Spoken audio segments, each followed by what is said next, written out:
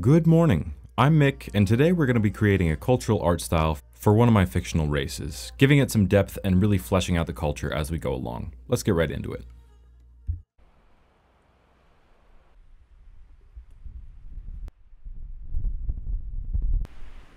Oh, hello there. Sorry, I went to the bank earlier, couldn't help myself. I had a whole script written out for this video, and then I showed my cards too early, and I had to scrap it and change it into like 3 different videos. So that's great. And it's really windy, so audio is not great either, so wonderful all around. Anyway.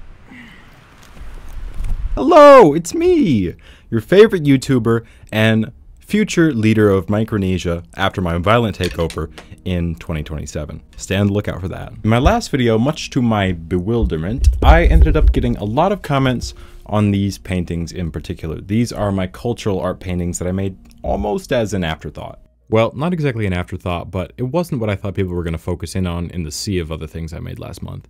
But I think there's a lot to talk about on this subject, so I figured I'd turn it into a full-length video. I've been absolutely obsessing over this for just weeks now, so let's dive into the process. I'll show you all my inspirations, what I find so appealing in this, and I guess that's all the intro we really need, so let's jump right into it.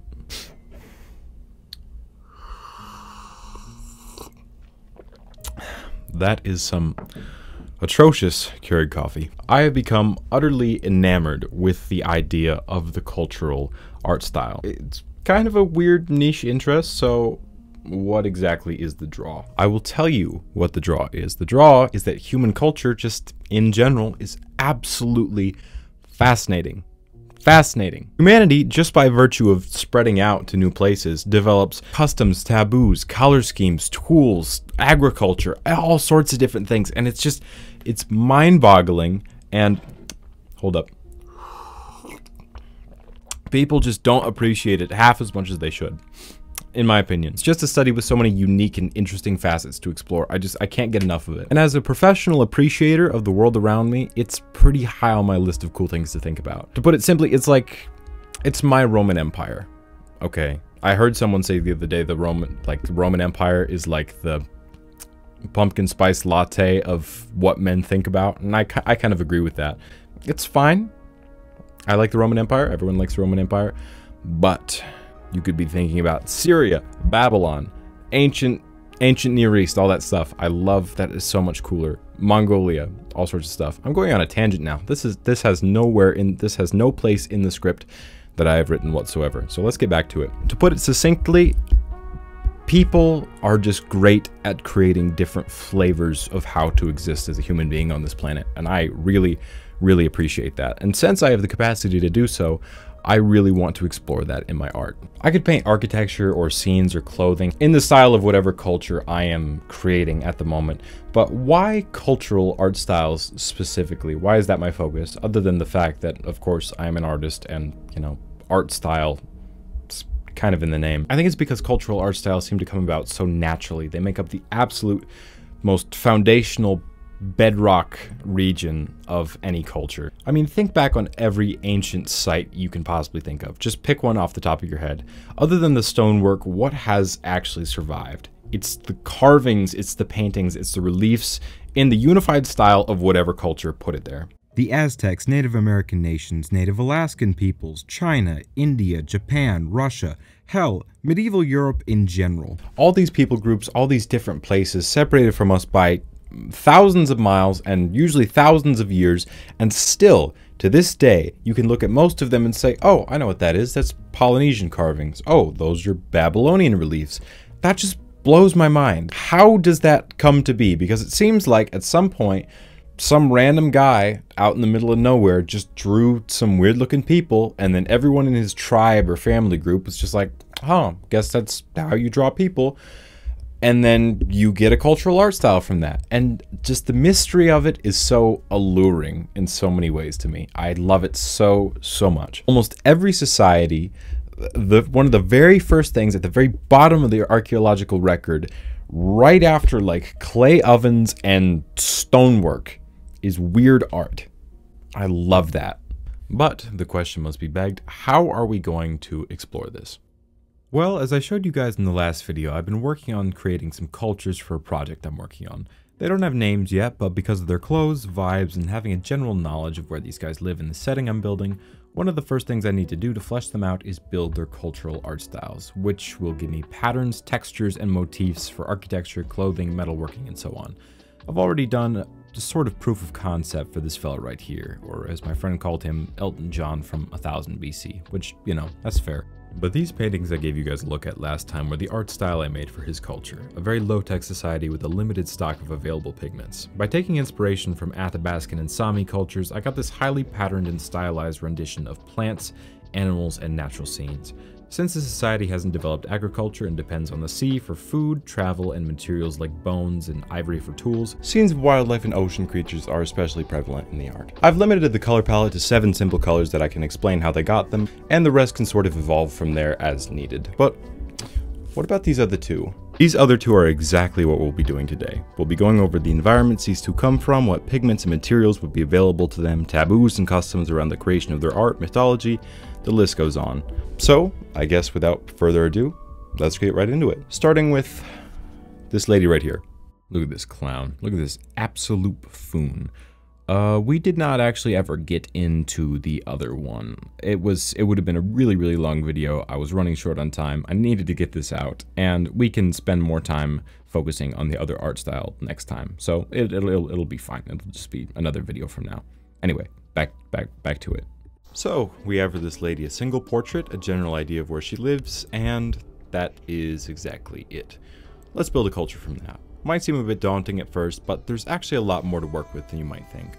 For starters, we have this design on her coat, robe, whatever you want to call it, as well as some similar effects on the hat, but then throwing a wrench right into the middle of what is a very obvious preference for sharp lines and geometric shapes, we also have an entire face worth of dynamic, curvy face paint. Now, how do we deal with that?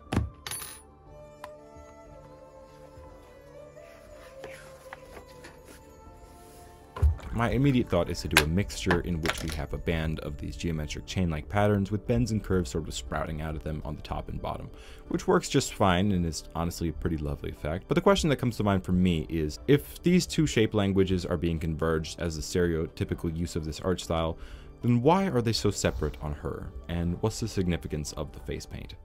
I spent a bit of time thinking about this, and I eventually thought of a pretty interesting way to go about it. The face paint is an extremely varied facet of this culture, and is worn by almost everyone, varying in style and shape from person to person.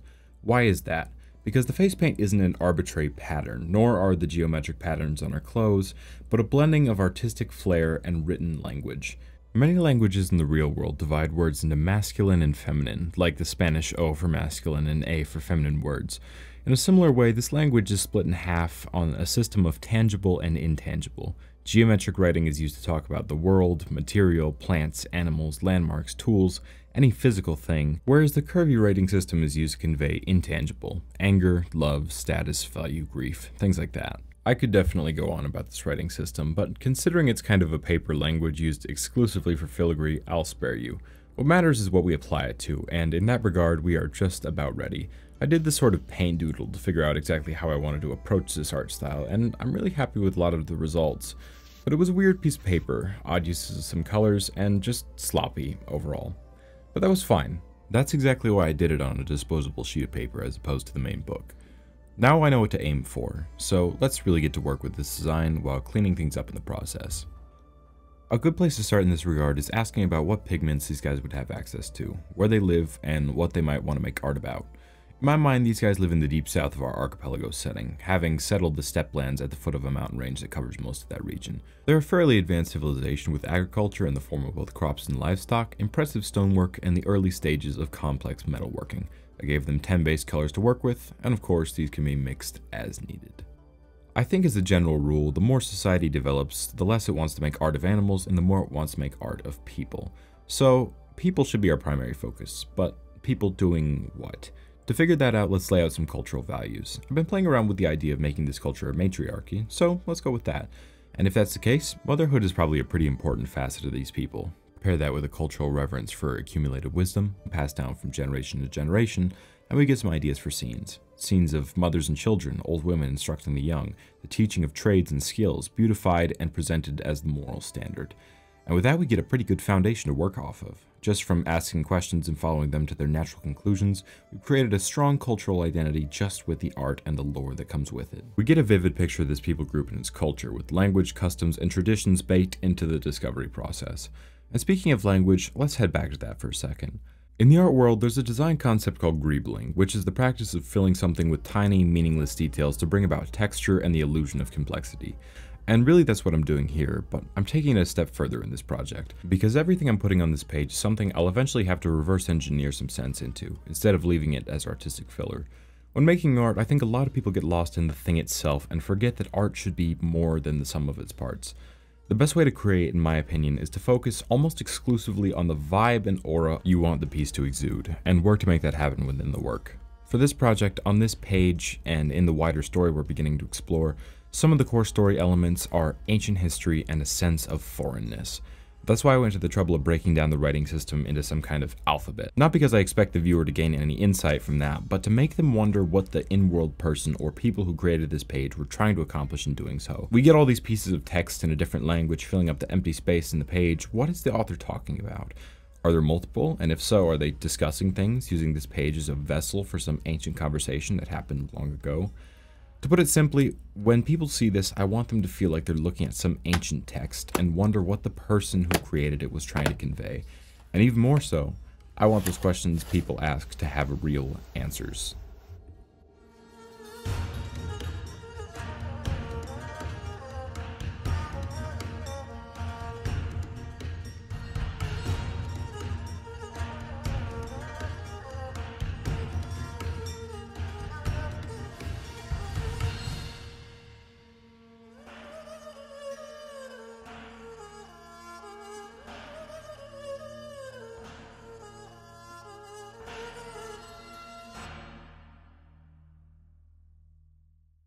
And that is going to be just about all for today. I hope that was interesting or useful to you guys in some way. I definitely had a great time putting it together, even though it did result in a pretty severe lack of sleep.